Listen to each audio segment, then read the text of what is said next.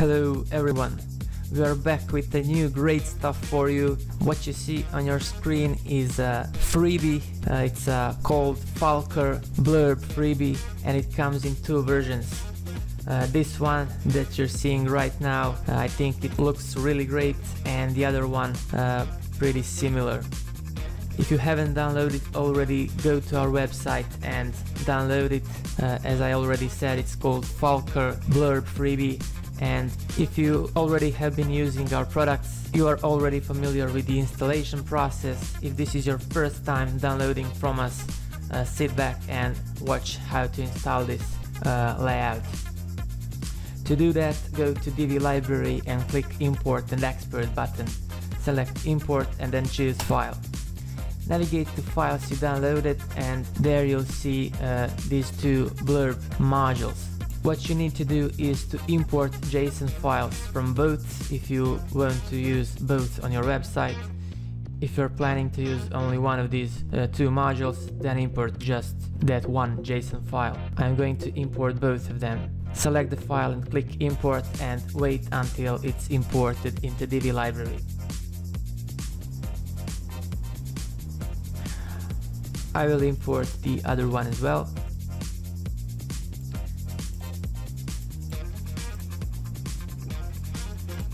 Once they are loaded into the library, you have to load them on your page. Go to the page and click Add from Library button. Choose the module. I'm going to select both of them. Once they are loaded, you also have to add CSS code. To do that, click Page Settings.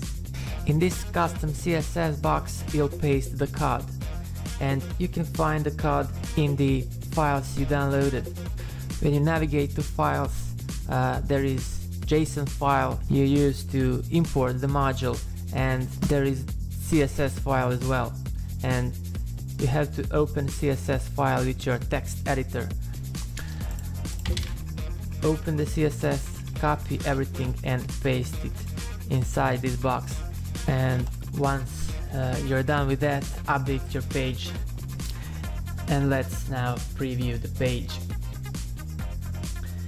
And there you go, that's really all. And let me also show you how you can customize the layout. Of course, you may don't want this blue color and you want to change that. We have these icons, these borders on hover, and this line here. So let's first start with this line. It's the divider module. Go to Settings and then select Design tab. Here, change the color to something else. I'm going to use red.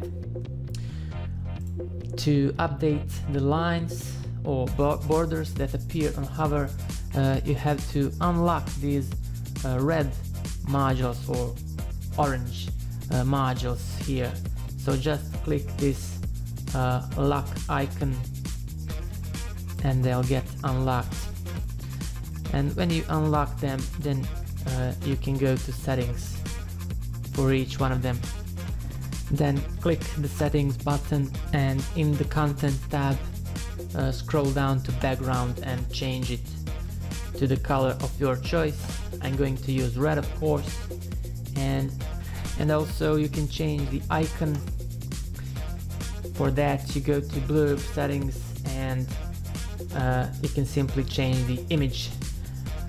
And of course, you need to have image in the color to match your website's color. What else you could do is to go to Design tab and use these image settings here to make it red. You can do that as well if you would like. Then just update, and once you preview, you can see that we changed this divider color here and the border color on hover. Of course, I did it only for one module. You should do it for the rest of the modules as well.